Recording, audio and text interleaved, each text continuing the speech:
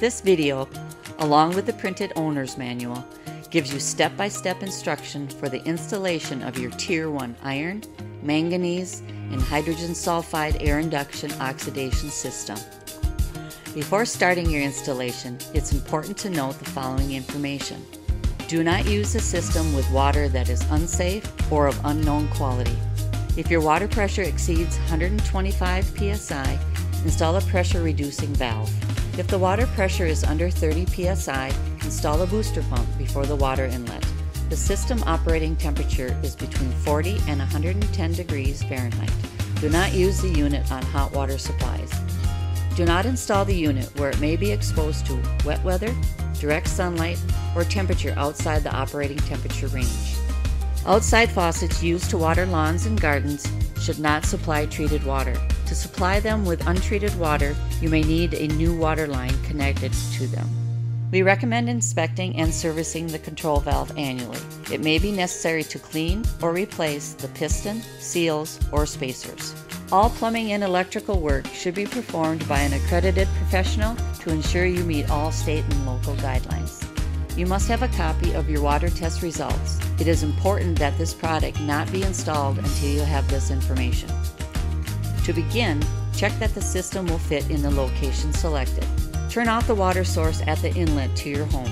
Open the box, lay out all the system components, double checking to make sure you have everything.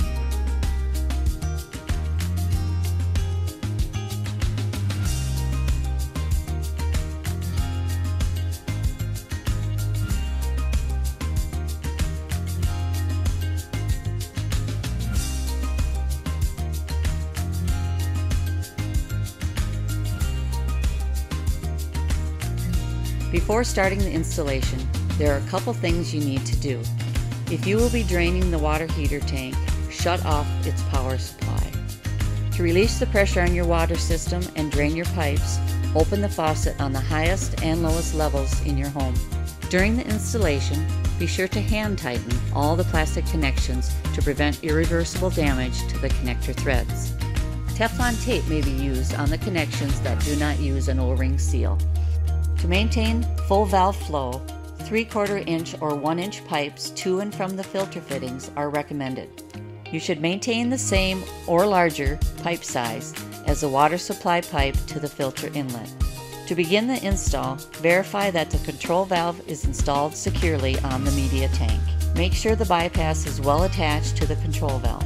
Make sure both brass and plastic nuts are tightened well. There are 7 red clips. Please check to make sure you have all of them. Locate the air check assembly. Locate the Brine line quick connect fitting on the control valve. Ensure that the brass and plastic nuts are tightly connected to the air check assembly.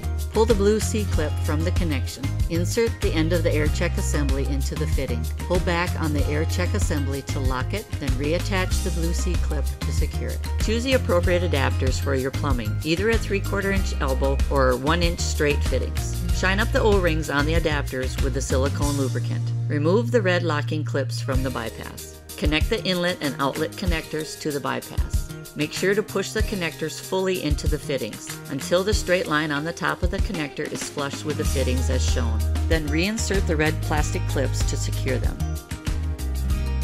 Next, connect the inlet and outlet of the filter to your home's plumbing. There are raised arrows on the bypass assembly indicating the direction of the water flow. You may use Teflon tape for a tight seal, but do not use pipe thread compound as it may attack the material on the valve body. Now you need to make your final valve connections. The control valve connections are 3/4 inch NPT male threads.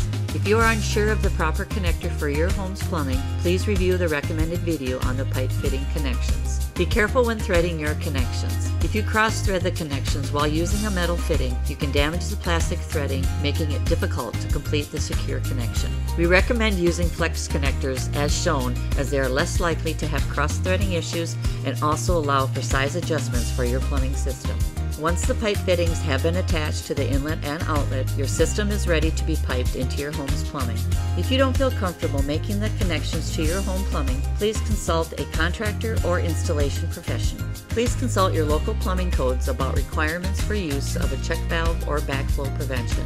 Outside faucets used to water lawns and gardens should not supply treated water. This may also require the installation of a check valve and a new water line connection. Please refer to your owner's manual for more information. Please note that you may need to use additional adapters to install a check valve depending on your plumbing.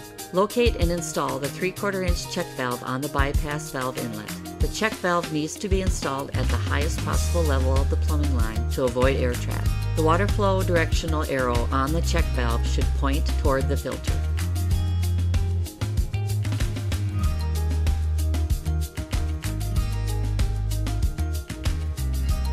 Verify that the drain hose barb is attached to the drain port in the control valve with a red clip. Attach the drain hose to the hose barb and tighten securely with a hose clamp.